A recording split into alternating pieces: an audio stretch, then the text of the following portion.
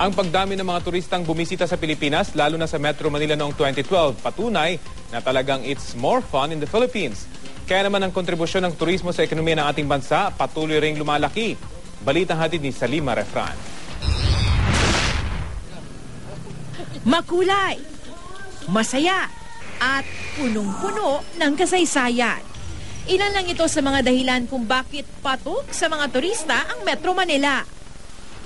I like the culture, medical services are good, and it is reasonably cheap.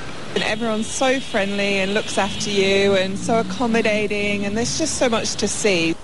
Sa datos ng Tourism Congress of the Philippines, dumami ang tourist arrivals sa bansa, lalo na sa Metro Manila.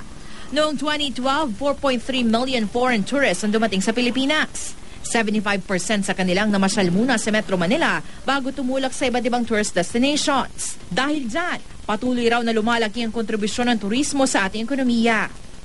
Tourism now is one of the top 3 industries in the Philippines. It is the prime mover of economic development. And we are dreaming, and I know it will be a reality soon, that the figures will even be better. Ang isang turista kasi, tinatayang gumagastos ang $100 o mahigit 4,000 pesos kada araw. At sa datos ng Department of Tourism, tumatagal ang isang turista na mahigit 1 linggo o 8 araw. Marami rin kasing pagkakaabalahan dito sa Metro Manila. Ang aming branding dyan is a total destination. Okay?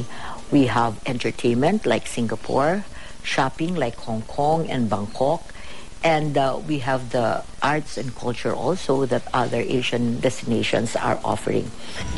Ang maganda pang balita, dumami rin ang mga kababayan nating nahihilig mamasyal sa ating bansa.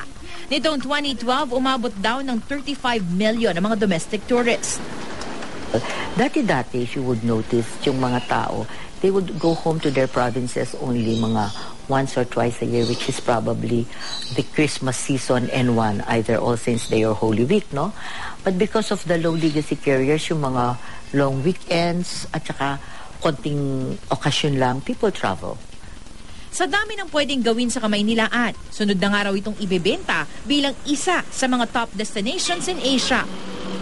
DOT has a program which is called One Manila. They would like to promote Metro Manila and suburbs as One Manila. We would have products like Manila rum, mga ganon, Manila coffee. Everything would be Manila. Salima Refran, GMA News.